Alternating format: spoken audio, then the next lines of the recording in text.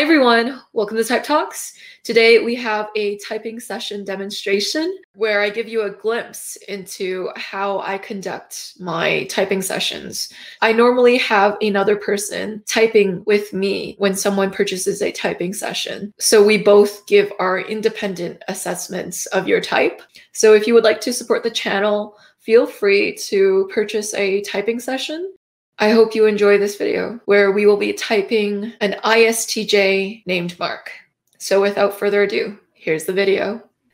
Nice to meet you, Mark. What brings you to the world of type? I suppose it's just a little bit about self-discovery.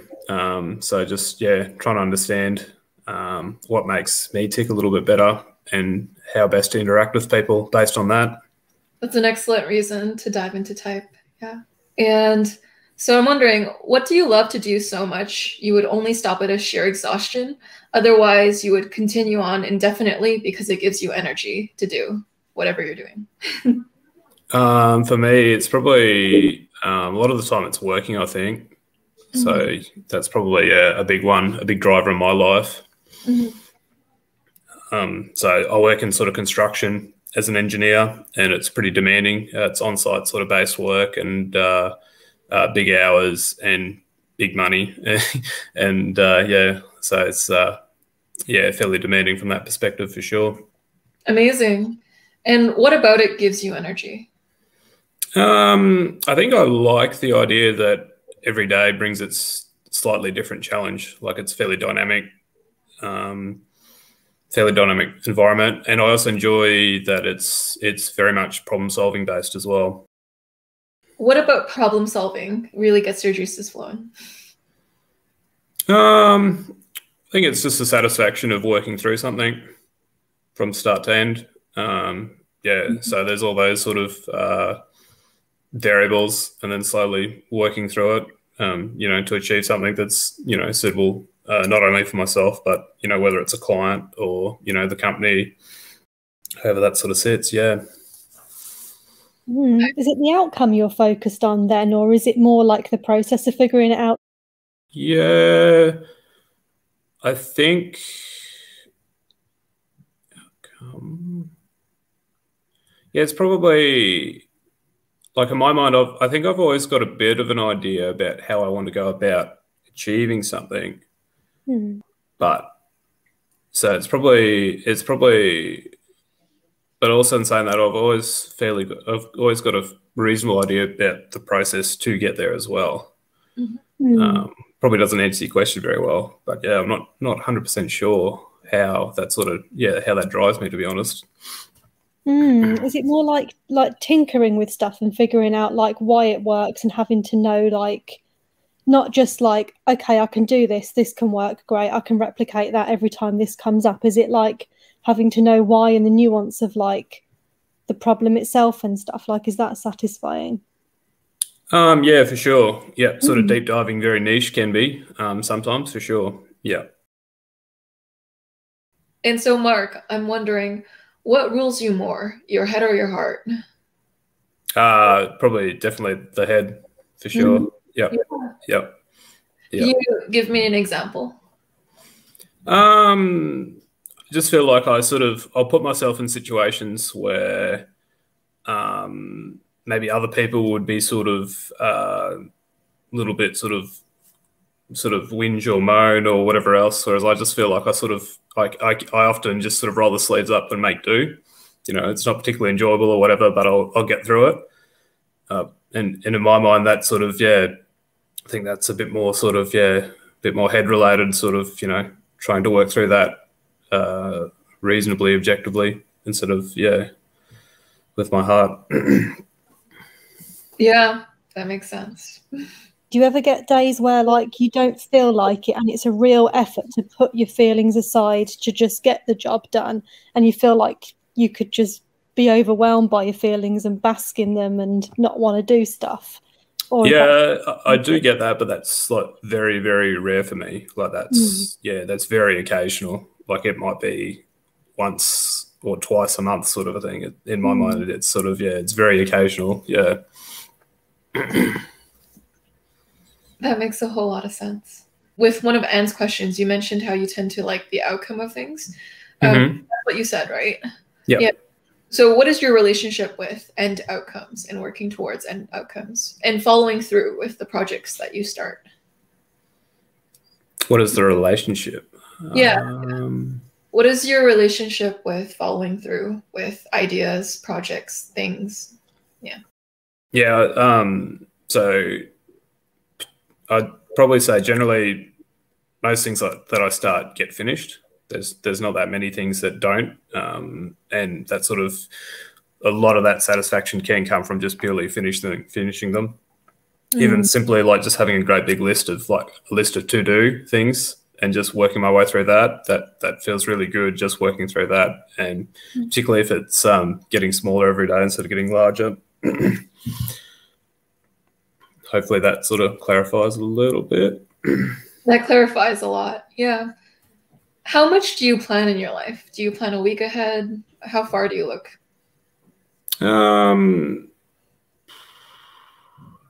I'd probably say like fairly near future for the most part. Like realistically, yeah, it's weeks and months instead of years, I'd say. Yeah. Yeah. When you go into a situation, do you like to know what to expect next? Or do you like to have freedom and room to improvise? I like to have some level of preparation, Uh-huh. for sure. Yeah, and some level of understanding. And that brings me a little bit of that sort of comfort, knowing that it's similar to something else that's previously been done. That makes a lot of sense. Yeah. So you mentioned things that have been previously done. What is your relationship with tried and true methods or things that have been shown to work? Yeah, so a lot of the time that's sort of my default point for trying to work through something that's new, trying to find that sort of similarity with something that's previously, I'm aware of or been involved in or had success with, using that as a basis to then manipulate that from there. Yeah. Can you tell us a time where you've done that? I would say like that's like very common at work. Like there's things that I've seen previously, and yeah, so when coming across, technical issues with construction and things like that, working my way through that sort of stuff, it's a lot of that sort of basis of that first-hand knowledge. That's a great skill. And so, Anne, do you have any questions you'd like to ask? Yeah, just building off of that, do you tend to keep like step-by-step process templates and things either from yourself that you've created or other people as like a starting point for when you need to do a new task or a task you've done before? Not really. I must admit I'm probably like not super diligent with the whole sort of formalizing it, writing it down, doing all that sort of stuff. A lot of it's just sort of kept in my head, really. I'm definitely like there's some people that very clearly with like Microsoft Excel and playing around and doing all these amazing things with it, but I just sort of I do the bare minimum to make it work to a certain level. It doesn't sort of particularly, that sort of systems and process development doesn't really interest me, besides it helping me to, work through something, I suppose. Like there's no real joy for me in sort of, playing around with Excel or doing all that sort of stuff or coming up with a new system or process or whatever else necessarily. Are there any areas in your life where you like a bit of novelty, like work or play or? Yeah, I'd say outside of work's quite to a point fairly structured. There's also a lot of freedom that comes with that to a point, but yeah, outside of work, try and get away and do a whole heap of different things on the weekend come that time. Whether that's sort of like a little bit of travel or different activities and things like that. It's obviously then a little bit harder with the COVID stuff, but yeah. Yeah. How's your work situation changed with COVID? Like much, not at all? Can you get out on sites and stuff? That kind of thing? So I've been pretty lucky, really. Here in Australia, it's I'm working for the government on a highway upgrade project. And basically that's classed over here as an essential work. So it's they sort of see it as like a really good economy sort of building thing. So it's one of those few things that they still let sort of run. So for the most part, besides some sort of fairly minor sort of rules and regulations on the site itself, it's pretty well business as usual for the most part. Yeah. And so, Mark, what is your relationship with routines? Do you like routines, hate routines?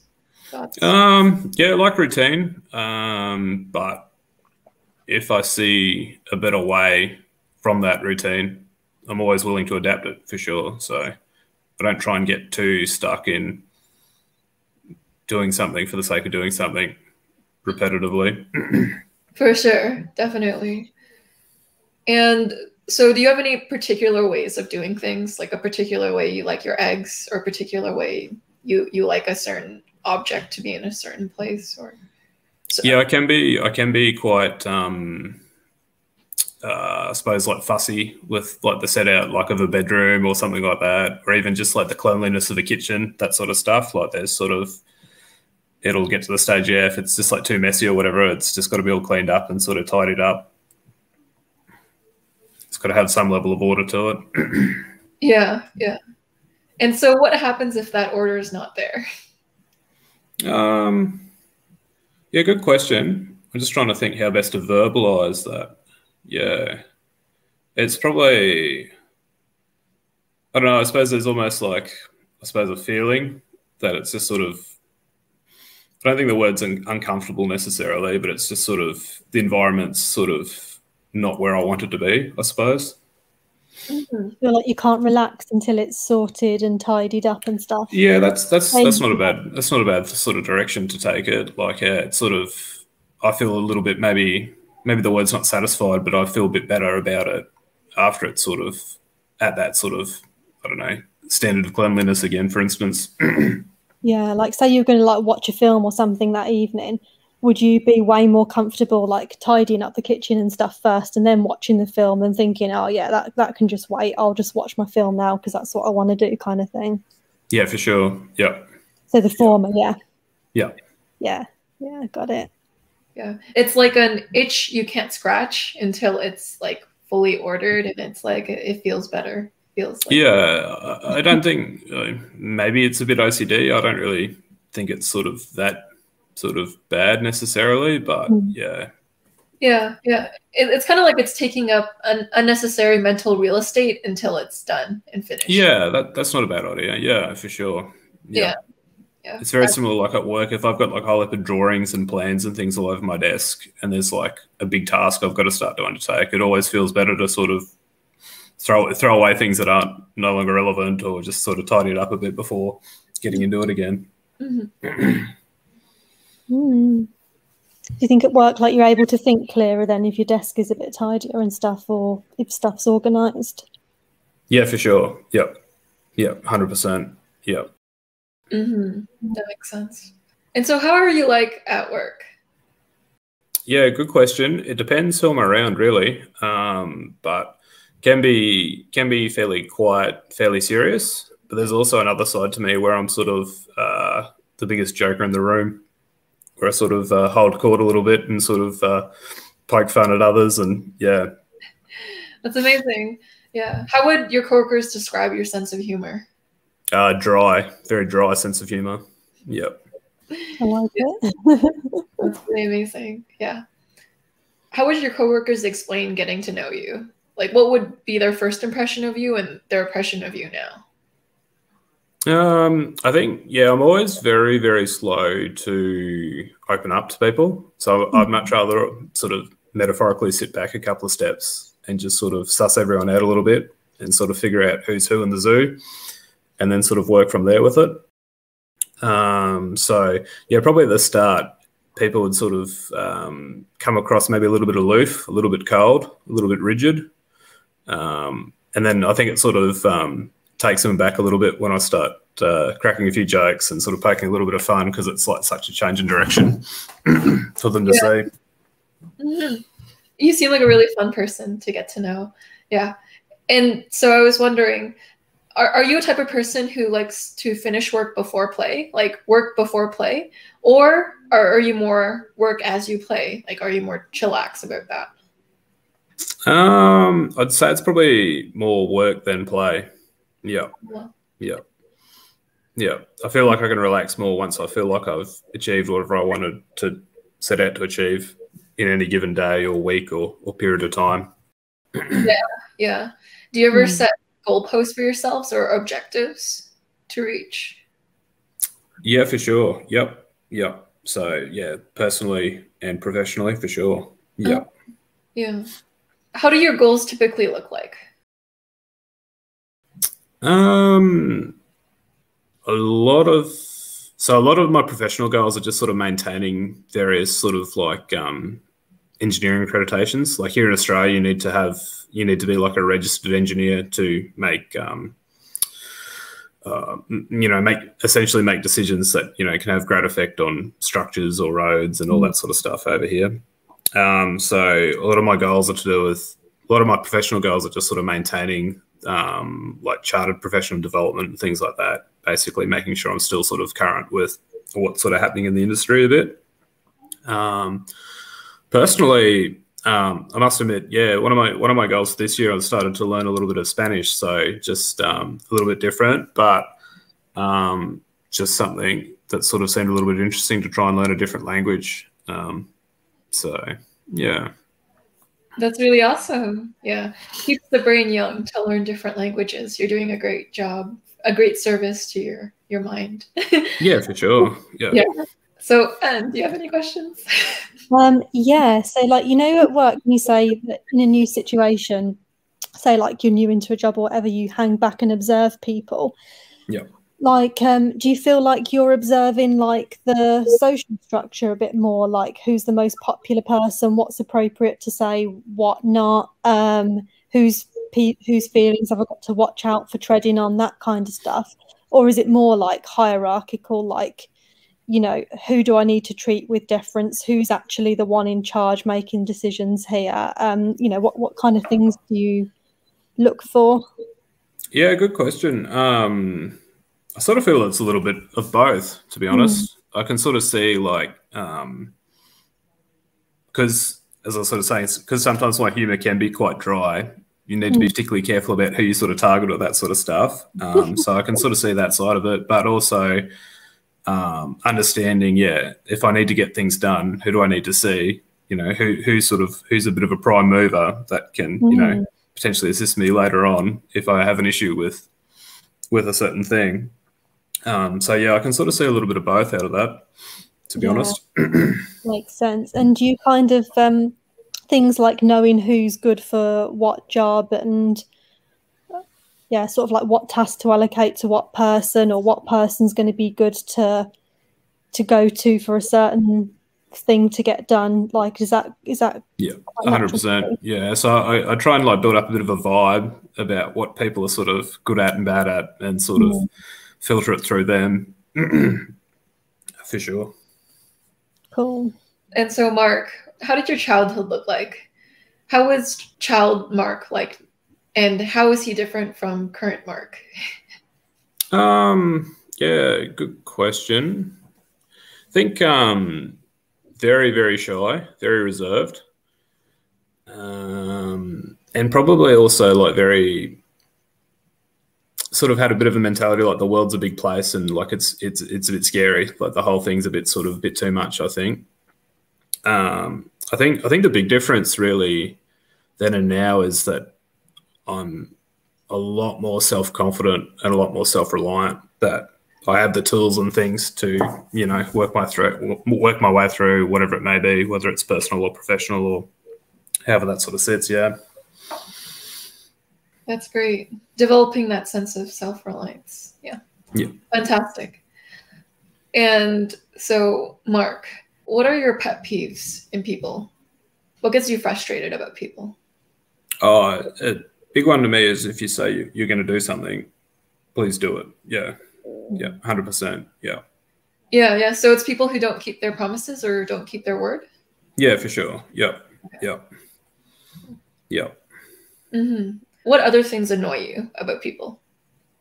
probably just like the timeliness side of things as well. Like if there's a meeting on at 10 o'clock, chances are I'll be there a little bit early. And my expectation is that we will be having that meeting at that time, sort of a thing. So, yeah, it's sort of like very common nowadays for people to turn up 10, 15, 20 minutes late. And it's like, oh, so I'm just supposed to sit here and just wait, sort of a thing. You know, my time's not as valuable as yours is pretty well what you're trying to say to me. So, yeah, things like that. It's just like, yeah, I suppose that sort of boils down to the respect side of things. Mm. I hate it when people are late too. When they're really late, like it's like, hey, I planned this time, so I would be on time, and so I would maximize how I would use this time, and then now you're not even here, and it's like, wow, I just wasted all that mental energy into for sure, yeah, structuring this. Yeah, yeah. And so, Anne, do you have any questions? Yeah, like how well do you cope with like change and curveballs being thrown at you? Take that as broadly as you want, and it's really good question. I feel like it's one of those things that probably maybe I've gotten a hell of a lot better at over the last probably like in the nearer future, last couple of years. I feel a lot more comfortable with it, but it's still something that there's a little bit of unease there for sure.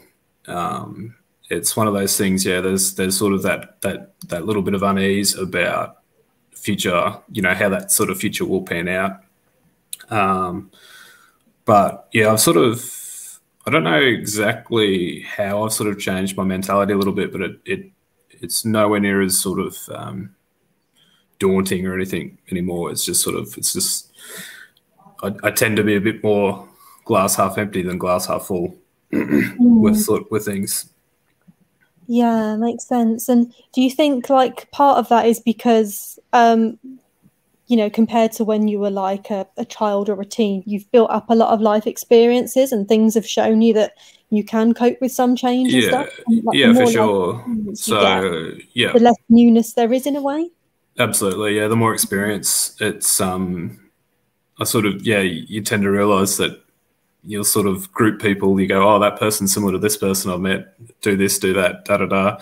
Or, you know, this experience I've had previously, I can rely on this, you know, I can manipulate this experience and it's a fairly similar sort of problem or, you know, something I'm working through. So, yeah, for sure. The older I get, it's probably could be as simple as that, just more experience to sort of draw from. Yeah, yeah. And when there's no experience to rely on, it can be hard to trust like an extremely new thing that is, I guess, not comparable to any other experience. 100%. Yeah. Yeah. Yeah, for sure. And so with your experiences, I'm wondering, Mark, are things more enjoyable the first time around or the second time around? So let's say a movie or visiting a place. Is a movie more enjoyable the second time you watch it, or a place more enjoyable the second time you go to it? Like, I don't know, Disneyland or whatever place. Yeah, I think depending on what it is, like if it's something that's fairly foreign in terms of experiences for me, I'll probably enjoy it more the second time around than the first, because it's, you know, it's going back to sort of drawing off something that I know or being better. Like I've probably already processed it the first time around, so I'll be a little bit more comfortable sort of doing it again the second time. But in terms of like movies and things like that, I must admit, normally I just sort of watch a movie once and that's it. I don't normally rewatch movies or TV shows or anything like that. It's, yeah, so. Yeah. And so would you consider yourself a creative person? No, definitely not. Yeah. No. Yeah. Don't particularly see that at all. Yeah. Yeah. What is your relationship with people who are a little strange or a little weird or a little quirky? Takes me a little while to sort of warm up to that. Like that sort of like that, if they've got those sort of like nuances to them. Generally, yeah, for me to sort of open up to them, it's trying to find a bit of common ground, like shared experience. And if we have something there, you know, I'm happy to sort of just base that relationship off that. But if there's nothing even remotely similar, I probably, really struggle and sort of, probably wouldn't go out of my way to sort of necessarily deal with them any more than I had to, really. Interesting. So in your about you section at the end of the survey, you mentioned about like being a person that people come to for, I can't remember the word you use, you know, like help or advice, or, you know, people close to you come to you to help sort out their problems and stuff. Like what does that look like? And I guess to give you like some pointers, like, is it more practical? Is it more emotional? You know, like, yeah. Yeah, generally practical, but like, yeah, just things they're sort of working through for sure. But also emotional too. People sort of come up and just sort of drop all this stuff on me, you know what I mean? And they walk away feeling really good, you know, after 10 minutes of sort of, you know, hitting me with all their, you know, their worst worries. And then it's just, yeah, they're all happy that it's like, yeah, okay, right, I've got this now. Yeah. Yeah. When you say I've got this now, do you like holding other people's burdens or do you not like it? So. Oh, no, not, yeah, doesn't particularly, not at all. Yeah. I must admit, yeah, it's, it sort of sits with me for a little while to sort of work through, I suppose. That sort of all that emotion. Yeah, they're like offloading their emotion on you. Yeah. I sort of feel I normally feel a bit drained afterwards. Yeah, it lingers in you. Yeah.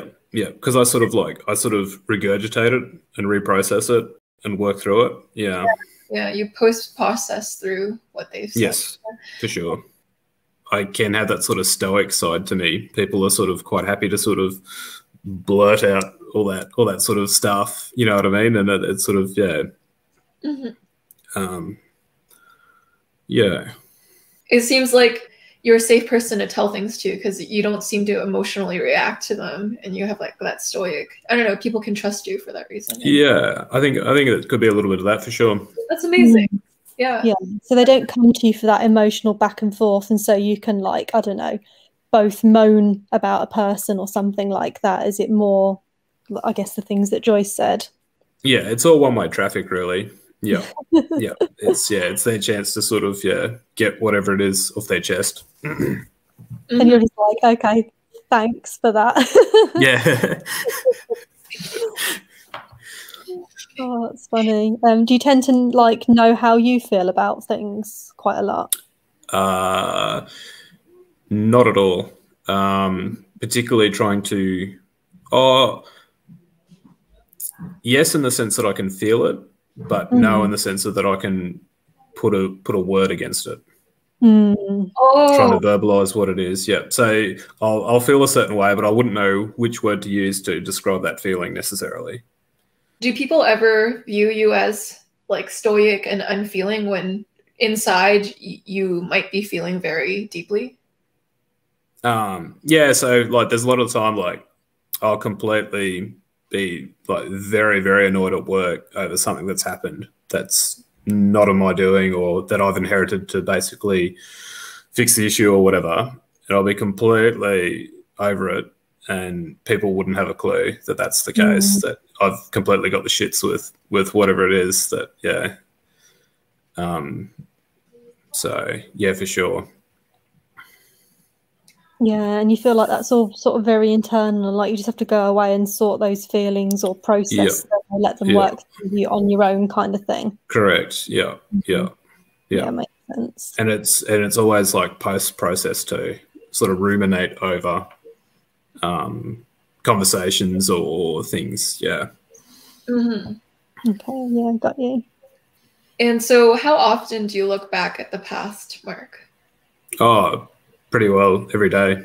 Always. Like, I always sort of, there's always like a period of time that I'll be going over a conversation or an interaction or whatever. It's just what I do. I can't stop it. It's just, yeah. That makes a whole lot of sense. Yeah. What do those conversations look like? Yeah, I'm curious. A lot of it's just sort of almost like replaying things over in my head and just sort of working through almost like, working through what could have been changed potentially about that sort of, interaction or dialogue or whatever it was. That's a really productive use of looking back. Yeah. Yeah. Amazing. Yeah, it's one of those things though that I can get into a stage where it's almost like analysis paralysis, and just like too much rumination, and it's almost, whether it's work or outside of work or whatever else, I just need to do something. And like, it doesn't really matter if it's not the perfect answer. It just like some sort of progress or something needs to be done to get back to doing again, because I can sort of stall in that sort of thinking and planning and and the sort of the non-doing side of things as well a little bit on occasion. Yeah. Makes a lot of sense. Yeah. And so, Mark, have you ever felt like an alien in your life? Given that everyone is a unique individual, like, have you ever felt like you were fundamentally different in some way, like fundamentally different than everyone else? Yeah, for sure. Yeah. Could you go a little bit into that? Oh, I just particularly like the emotional side of things. Like we were sort of discussing before, you know, it's all one-way traffic, but people seem very sort of willing to sort of push all their stuff on others. You know, that's not really at all the case for me. It's sort of, a little bit sort of like that side of it. And I'd say things like even just like people can get like very worked up over things that I sort of see like fairly trivial. In terms of, you know, they're sort of, oh, we've got to do this process, or we've got to do this, or we've got to do that now. And it's, you know, I don't really see why there's such a big deal behind it. I mean, it's not that difficult to do, sort of a thing. So, yeah. Yeah. So people kind of like work things up to be bigger than they actually are. And that's what makes Yeah, I think so. Yeah. But in saying that, like, I appreciate like there's some value for people, and like it makes them feel better just like blowing off, oh, this is rubbish, this is crap, rah rah rah rah. That sort of little 2-second whinge, and then that sort of fixes everything again. That makes a whole lot of sense. Yeah. What you were saying just made me think. So like, and I wondered how if you'd react similar to this to me, but like when I worked in an office, one of the things that like was really strange about a lot of the people was they were all kind of like living in each other's pockets, like socially and emotionally. So they would need to like talk through like who they liked, who they didn't like. You're smiling. You know, like they would all be trying to get each other on the same page as with like a thing. They would like have routines where like, you know, it would be a certain person's turn to make the tea, and they've got to make everyone a tea. You can't just go off and make yourself a cup of tea. And I just used to be like, this would be so much easier if you just kept to yourselves and just go and get a drink when you want it. You know, that was the kind of thing that like I was just thinking, I bet you'd hate that.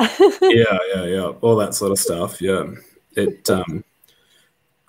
I don't know. Maybe I'm a little bit too black and white, but I sort of try not to intertwine the work and the play side of things. Like in my mind, they're two very discrete things, and that's sort of how I try and run them. But yeah.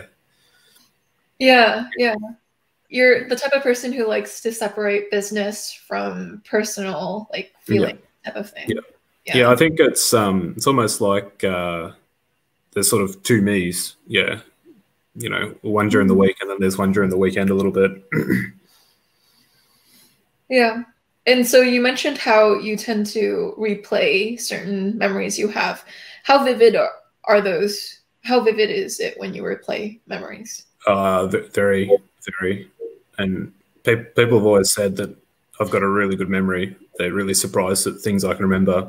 Like just everything. It just seems like I remember everything. Yeah.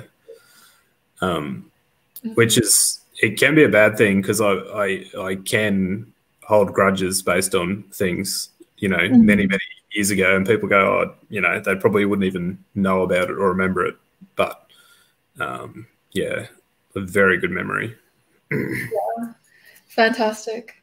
And so I'm wondering, do you ever make the same mistake twice? Like when you make the mistake one time, do you tend to figure out how to prevent that from happening again, or do you tend to accidentally make the same mistake again?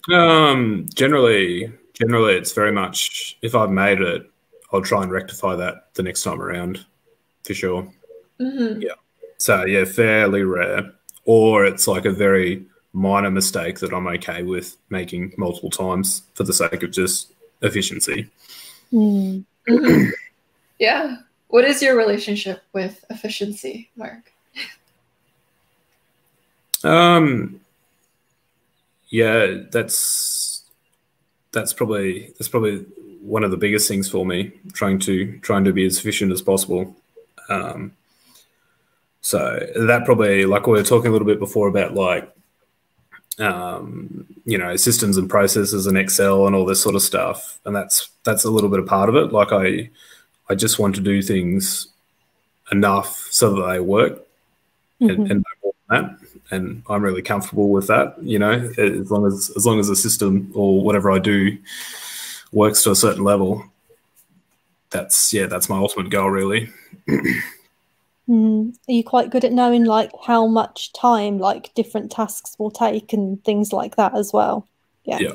I've got a very good appreciation of task management for sure. Yeah, you seem like a natural at that. Yeah, I wish I had it, man. Yeah. And so, Mark, what is your relationship with leadership? Leadership, yeah. So I must admit, I've been a bit on like a bit of a fast track professionally. So I lead up a team of about half a dozen people. So other engineers, and we call them like construction foremen. I suppose you'd probably like those sort of people as well. So yeah, it's one of those ones. I've sort of only really been sort of getting into that sort of leading other people over the last couple of years. So still a little bit new to it, but it's something that I enjoy. I enjoy the challenge of less doing now, but working through other people to achieve things. Wow, you are a force to be reckoned with at work. Yeah. Your resource allocation skills are top notch. Yeah. And would you consider yourself a person who's relatively down to earth and pragmatic, or a person who has their head in the clouds? Yeah, no surprises. Yeah, pragmatic, down to earth. That's for sure.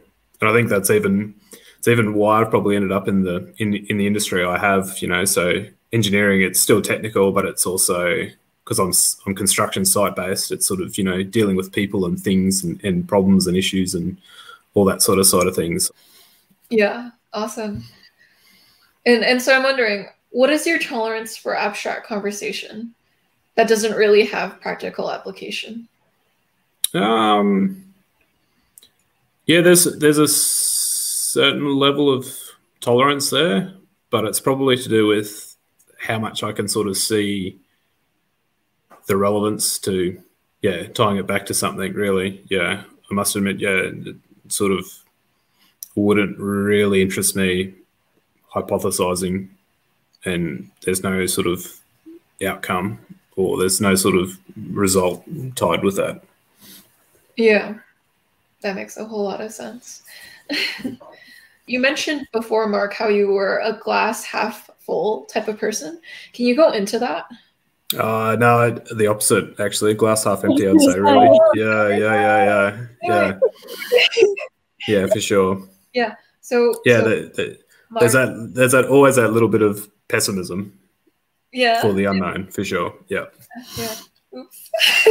Okay. I love that Joyce said it that way because I wanted to see how. Yeah. I felt like that was a test. I felt like she did that deliberately too. Yeah. It's all a test, Mark. Well, what causes the pessimism? Oh, it's just the unknown. Yeah.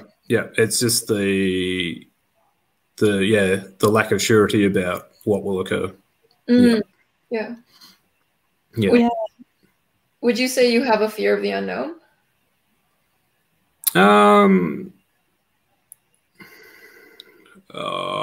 wouldn't probably label it that strongly, but there's sort of, I don't know, I suppose it's just like an underlying pessimism with the future. Yeah. Yeah. I like to be prepared, and I like to feel in control of it, so as much as I can. Yeah.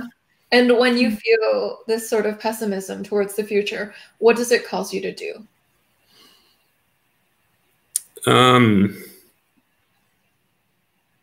Probably sort of just like work through that internally a little bit. It's sort of just like, sort of planning, like scenario planning, I suppose, really. Trying to work through, if this happens, cause and effect, what will occur from there, sort of a thing, I'd say. Yeah. Do you ever like wildly see more negative possible scenarios and stuff coming up than actually happens? Yes, all the time. I'll always future-proof a far more negative outcome, like the worst outcome or one of the worst outcomes compared to how it could be. Yeah, always. Yeah. You like to know the origins of things. So when someone is saying something, like where that's coming from, or like the origin or history of something. Like the context, or like what they're trying to achieve with that, potentially. Yeah, for sure. Yeah.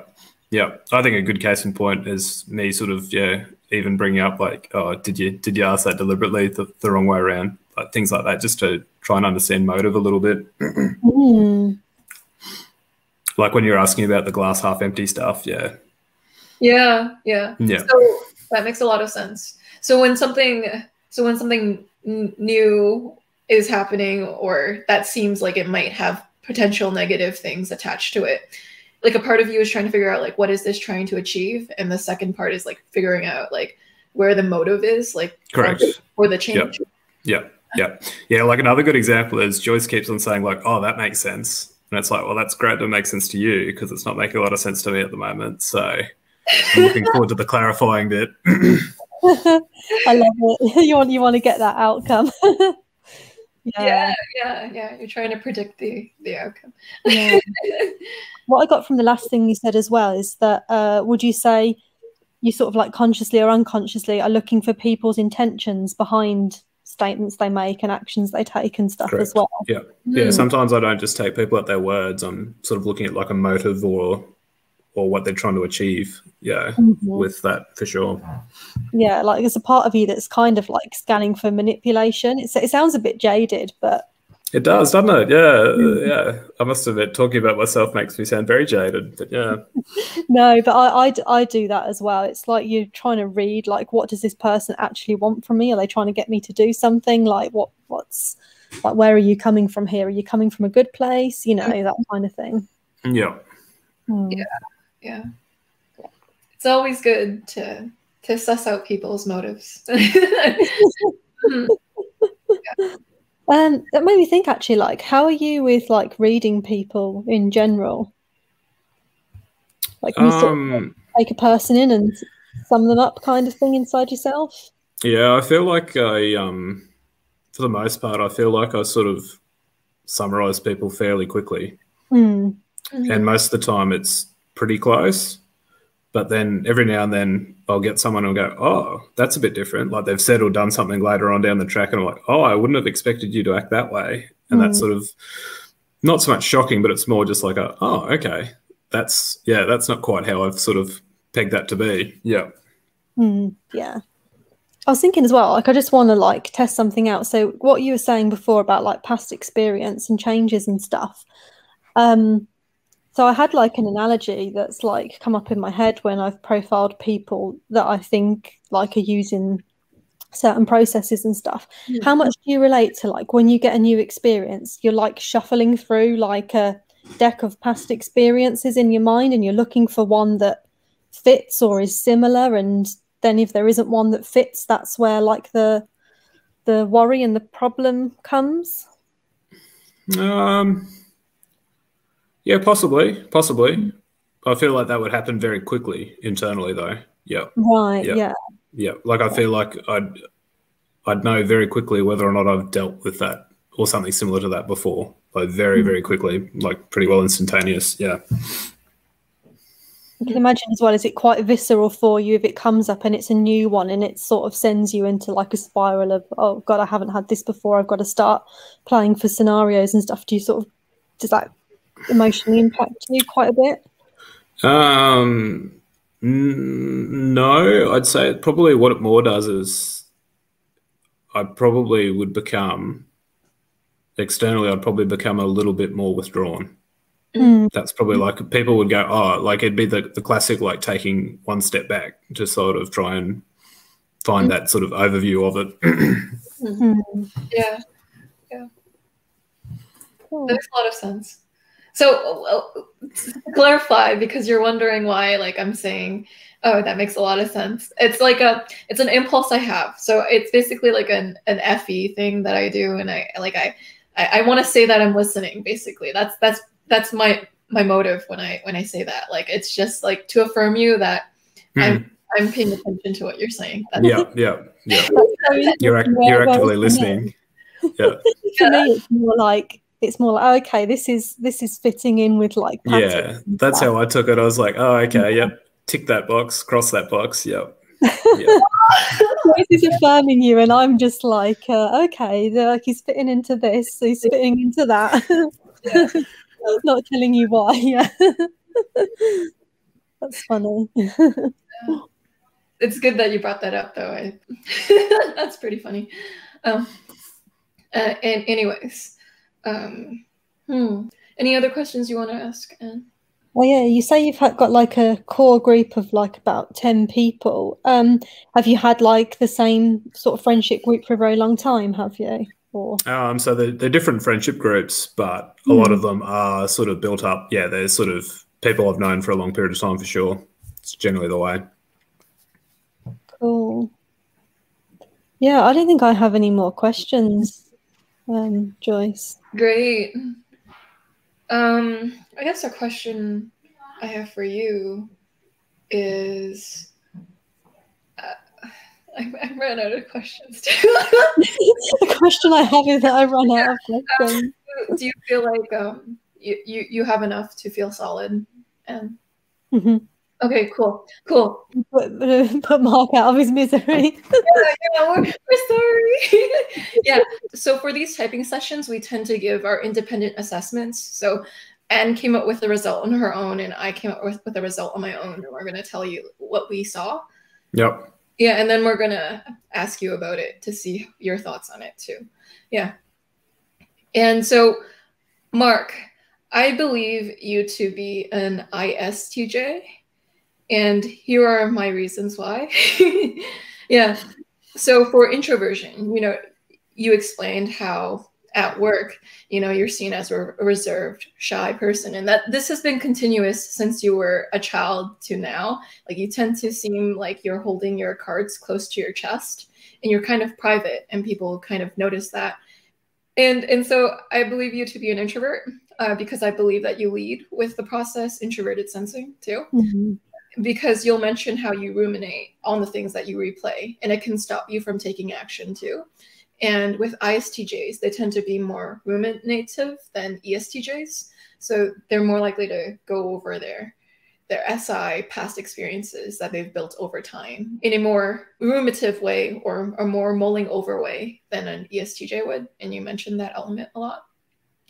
And my reasoning for sensing is that you mentioned how you're realistic, you're pragmatic, and you are okay, you can tolerate abstract conversation, but you tend to need to link it back to a practical application or a practical insight from it, which is more on the sensing side too.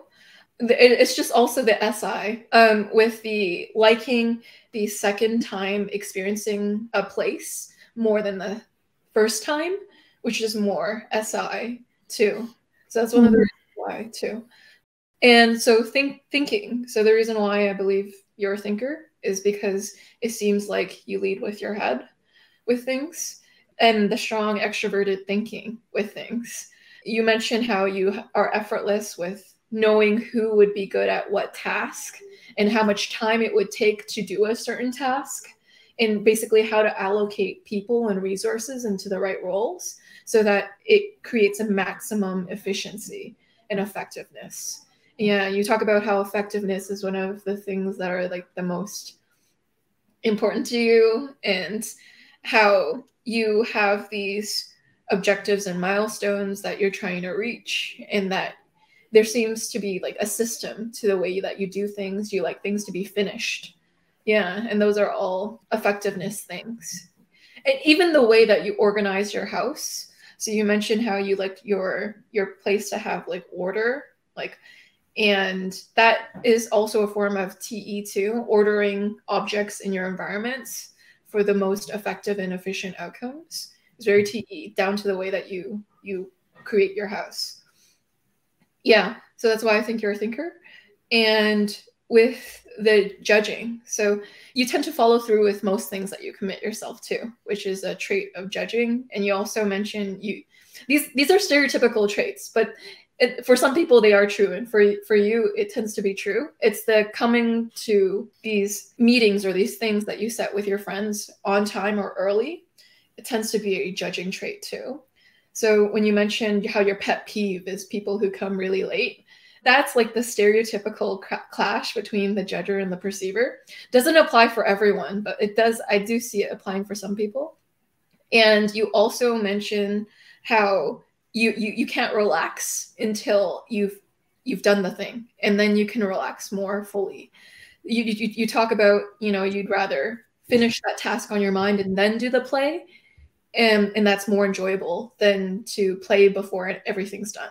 Yeah, which is more of a stereotypically judger thing, because it's almost like you can't relax until things are finished. It's also a TE thing too. It's the pessimism with the unknown that you have that makes me also think you're a J too, because ISTJs tend to talk about their inferior extroverted intuition and how it'll cause them to have a glass half empty type of mentality. So they'll almost like forecast the negative scenarios before they happen, and they'll forecast even more negative scenarios than what actually happens. So it's almost like they're using that any brainstorming possibilities type of superpower, but using it in a way to plan for the worst or to imagine the worst. Yeah. You mentioned this element of contingency planning as well, which is really associated with judging too. You have a plan for your plan if the plan doesn't work out. So that's something when you're talking about the worst case scenarios. I remember you mentioning how you prepare if that will happen too, which is contingency planning. Yeah. Especially ITJs, like they love contingency plans. Yeah. Absolutely. That TE, just on top of it. And so, Anne, what was your read off of Mark? Well, I was thinking ENFP. No. Definitely ISTJ. So like the TE was pretty obvious pretty soon. And like the SI, just the amount of like mastery of SI, of like whether it's like your own past, like building up experiences over time, understanding like precedent and things should be done the right way and that kind of thing. I could see like a lot of your FI as well. Like it's funny because like ISTJs and INTJs, like they don't really like that, and they don't like other people spotting it, and they don't like talking about feelings. But like you guys like almost always know how you feel about something, and that's like quite strong FI. Like an ESTJ or an ENTJ like doesn't know all the time. It's when you mention, Mark, how when people will open up to you about their issues, it can sometimes feel like they'll linger on with you a few days after. When people come on my panels and they're FI, that's what they tend to say about when someone tells them something, it'll weigh on them. Yeah, because FI has an element of internalizing feelings too, in a really like holding on to way. Yeah, and when you mentioned, Mark, people might describe you as stoic, but inside at that moment, you might actually be feeling something that people aren't noticing. It tends to be a very ITJ thing. It tends to be anyone on the FITE axis will say that, but yeah, that is very FITE. Yeah, and you feel like you're kind of like happier, just like, oh yeah, just let them think that I'm not feeling all this stuff on the inside. That's easier for me anyway, kind of thing. 100%. Yeah. Yeah. Sure. Yeah. Totally agree. Yeah, because with that higher up extroverted thinking, you kind of want to appear like a good resource to other people. You don't want to seem like you're showing too much things that could make you seem like not a good resource. So I don't know if that makes sense. Yeah. Yeah, but you're in touch with your feelings enough to get those days when you know you just don't feel like something, and it's a real drag to like push those feelings aside. Yeah. And get on with it. But most of the time, you're kind of good with getting on with it, kind of thing. Yeah. Yeah.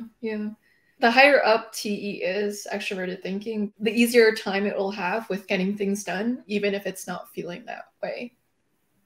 Like kind of like, okay, me and everyone needs to put their feelings aside so we can get this thing done. Then we can feel good because this thing's done. Is kind of mentality. Feel good later. Work before play. Very much. Absolutely. Yeah. Yeah. The pessimism piece also makes me think ISTJ too, because on a whole, ISTJs are more pessimistic than ESTJs generally. The reason for this is because ESTJs have higher up extroverted intuition. So what will happen is they don't lead with a sort of pessimism with new things because they're more accepting of that. Whereas for the ISTJ, there will be more of that glass half empty with practices that haven't been proven yet. Yeah, like they lose some of the deep dive, but like the tertiary Ene means they can problem solve in the moment a bit easier with a bit more comfort and stuff. Yeah. Yeah, that makes a whole lot of sense. No, I didn't mean that to like be logical about anything. That was just my affirmation impulse. How is this all resonating with you, Mark? Yeah, no, it's exactly what I thought it was going to be, to be honest. So yeah, not too surprising. More just confirmation, I think, really. Excellent. Yeah. So like, started off with like all those sort of online quizzes and things like that. And I kept on getting like 50% of the time we get INTJ, and then 50% of the time we get ISTJ, and then like I sort of dive more into the whole introverted, extroverted functions, and that's sort of when, in my mind, it became a lot clearer about ISTJ as opposed to INTJ. It just sort of fit a lot better. Yeah. What sold you on ISTJ? I'm curious. I think it was just that SI sort of, that just sort of really fit really quite well. And also like the NE in the inferior is always sort of seemed to be a bit like negative, and that just sort of another like that sort of those sort of two things sort of made it feel like a better fit for me. Yeah. I'm wondering what parts of the SI description fit the most.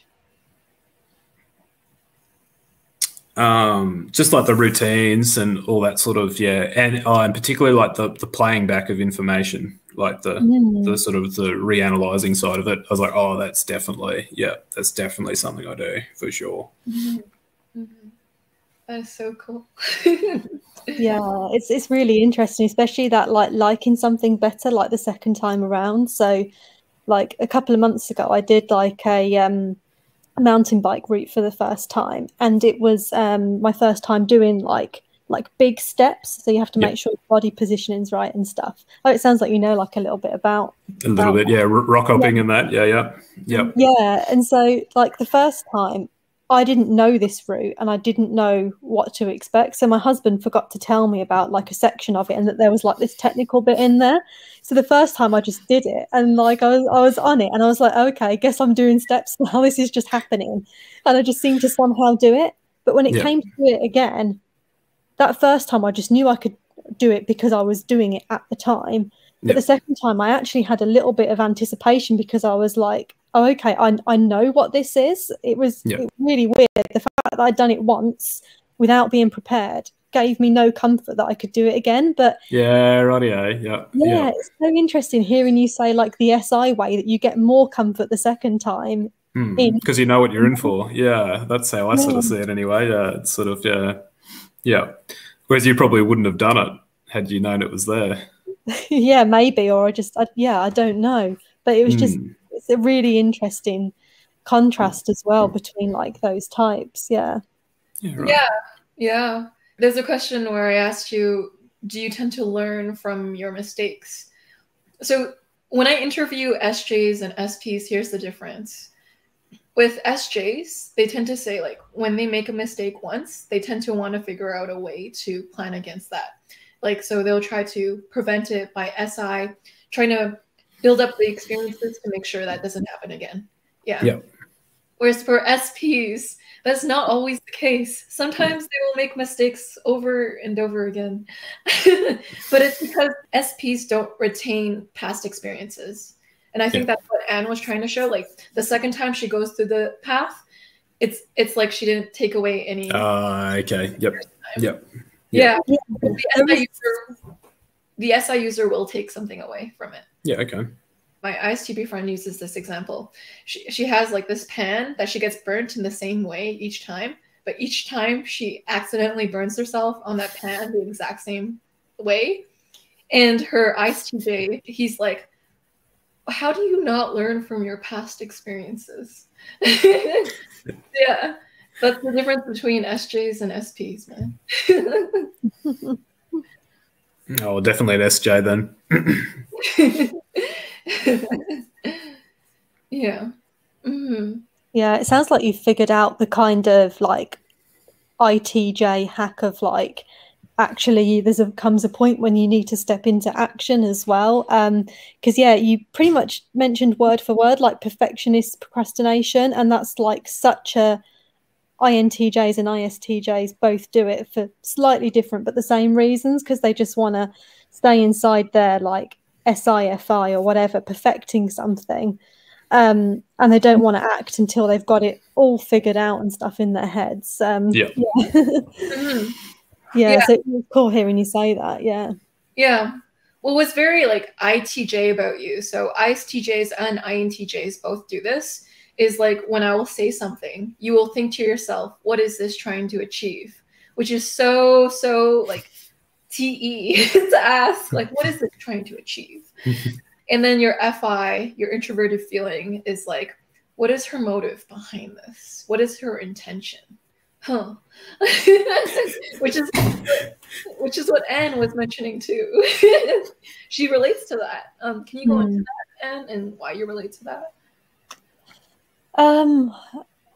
Yeah, I don't even know why, because I guess a lot of this is unconscious for me. But yeah, it's like there's a part of me that's always like looking out for like if people are trying to like, I don't know if like get one over is the word, or manipulate, or what's their intent or reason behind doing this. So like an example that comes to mind is that when I managed a team full of people, like I did like roughly the same hours every day, but they had all kinds of different shifts. So the office was like open 8 till 6. But I didn't work every day 8 till 6 because there was people doing different shifts, and it would mean that I'd work more hours than I need to. So say, for example, like I'd roughly start at 8:30, finish at 4:30.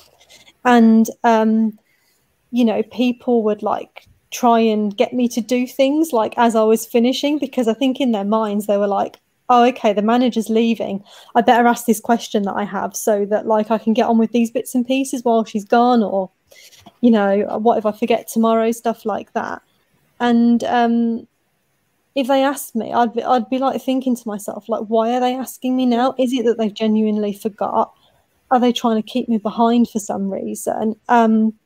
And this one woman, this one time she asked me, and I could tell that she was trying to manipulate me, because she was saying like, because I said to her, I said, oh, like, I've got to get off, like, unless we can get this sorted in a minute or less, this has got to wait till tomorrow. I want to log off. And she goes, yeah, but if you tell me the answer, I'll be able to get this thing done. And it was like she was trying to manipulate me by a task being done. That's not necessarily a good or a bad thing, but that's just like one really random example. But I'm kind of scanning for that kind of thing in people all the time. Like what are you trying to get out of this kind of thing? Yeah. Interesting. Here's my question. Is FI trying to scan for if someone is trying to use them for some sort of TE aim? Does that make sense? Am I speaking English? Yeah, I'm trying to think. So maybe where it differs from me to Mark, and I'd be interested to hear your point of view, but I guess for me there's an element of like, with that FI being high up, I don't want someone trying to control me in any way, and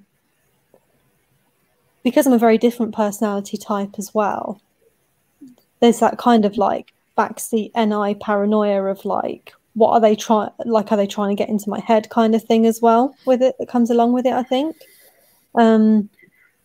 Yeah, what's your experience with what Joyce said, Mark? Yeah, I think very similar actually. Yeah, very, very similar. Yeah, for sure. Very sort of skeptical of people and what they're trying to do. Yeah, because like going back to that example with that lady, I was like, I came to the conclusion that, do you know what, I'm going to give her some time, even though I know she's trying to like find the thing that she could say to me to make me stay and help her for a few minutes. She just wants to like be good and get the job done and stuff, and I'll give her that bit of extra time. So it was kind of like, what was going through my head was like, I know what you're doing here and I know how you're trying to get me to say yes, but I'm okay with the reasons. So yeah. So you felt like it wasn't all it wasn't all just their win. You had a bit of a win too, for sure. Yeah, like I'll give you that one kind of thing. Fascinating. I just want to dig deeper and deeper into this. Are you both able to think of another reason why you both look into motivations in other people? Yeah, maybe it's because I'm a little bit pessimistic about things. I'm trying to test to see if that's eventuating or not. Oh, if that makes sense. Yeah. It's the FI burnt before syndrome. Yeah. I notice FI users tend to mention how they've been burnt by people in the past, or like they've trusted people and they've had something negative happen to them, or like there's some sort of broken trust, or some sort of like they gave their heart to someone and it was used in a wrong way, or I don't know. So it's basically something. What I'm trying to say is that there's something that made the FI user jaded. Anyone could get jaded, right? But I noticed this story comes up and up again with FI. And because they've been burnt before, in some way, they're pessimistic or jaded or wary, or there's this type of protective layer before like trusting people's intentions or motives. But I don't know if that's completely true. Maybe you guys can verify, say no, up to you. Yeah, for me, I think it's been like when I have like shared emotional stuff with people, I haven't expected them to then go and dissect and analyze it with other people in an FEI way. Like, oh, can you believe she said that? Or she feels like that. And, you know, I wouldn't do that to somebody. I can't even imagine a scenario where I would like, especially if both sets of people knew each other, where I would go and like share someone's emotional experience and analyze it in a negative way, or even a positive way. That's just a huge like way to break trust, in my opinion. Like going and basically telling everyone like, you know, your deepest, darkest feelings and secrets and all that sort of stuff, and then sort of working through that, processing that with other people like that. Yeah, not at all would I say that being okay, for sure. Yeah. So it's very almost sacred when you share that emotional experience that you don't tell many people to a person, and then they go share Yes. with people. Yeah. If I open up and become vulnerable, I don't want that shared with everyone. I shared that with that person and that person only. Yeah. Wow. Oh, this is so cool. For me, I don't care. If I tell you something about me, you can tell whoever you want. You can analyze it however you'd like. It doesn't feel as personal when I share like emotional things with people. Oh, wow. It feels one of many. That's what it feels. Okay. Yeah. Yeah, that's interesting because like when I've worked in like an office and I worked in a very sort of like ISFJ heavy team, and like a lot of them didn't really want to be there, but the job like paid decent money and stuff. So there was a lot, it was very easy for them to like become like more negative versions of themselves at work and stuff because they didn't really want to be there and stuff. And there was just, I would see them like do that like to each other, or like I'd catch wind that like they'd done it to me, and I just found it so horrible. Those are the kind of emotional situations that I would just like stay well away from. And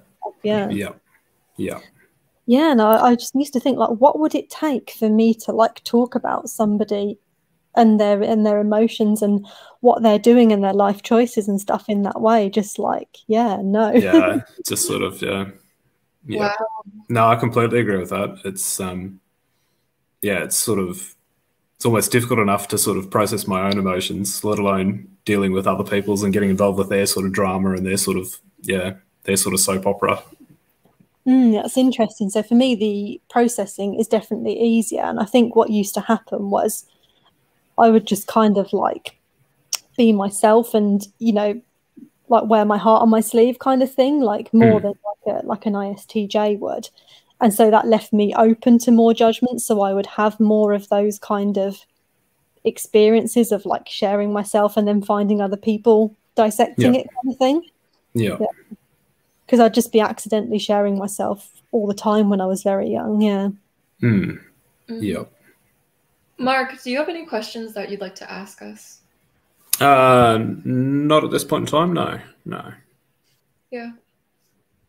And so I facilitate the MBTI and I have reports on each of the 16 types.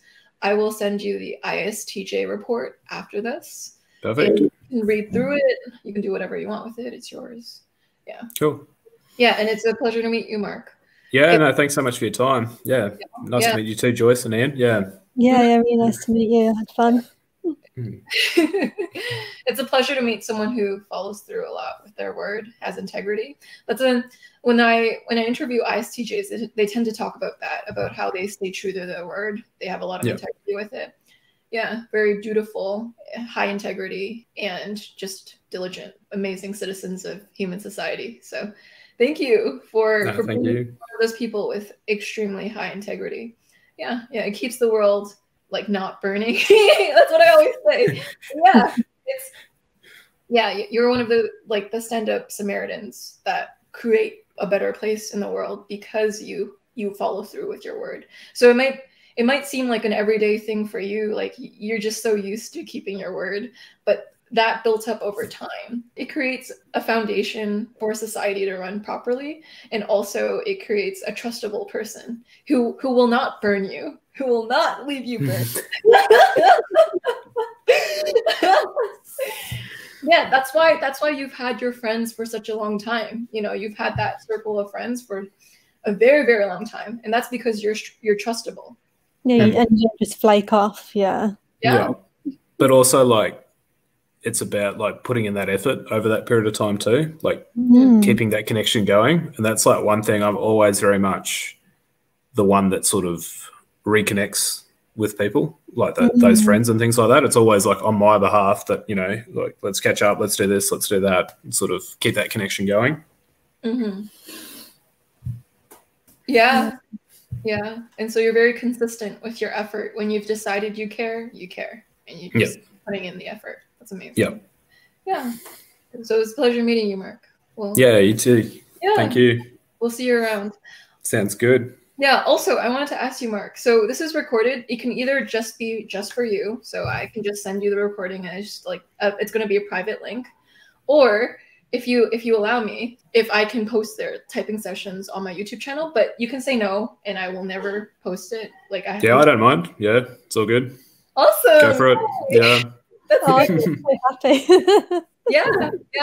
This is the first one I end up posting, so maybe that's will make your FI feel special. Like, yeah. Yeah. Thank you for giving me permission. Yeah, all good. Yeah, it's nice meeting you as well. Yeah, and you too. Now you met a fellow FI friend and the ISFP. For sure. Yeah, and I was just thinking, you're probably going to tell nobody. If this ends up on YouTube, you're not going to tell anybody that you know, are you? No way in the world would I do that. Yeah, absolutely. Funny. Anne's married to an INTJ, a fellow ITJ, so she knows the drill. She knows. Yeah, a little bit, She's well versed. Yeah. Oh, very good. Yeah.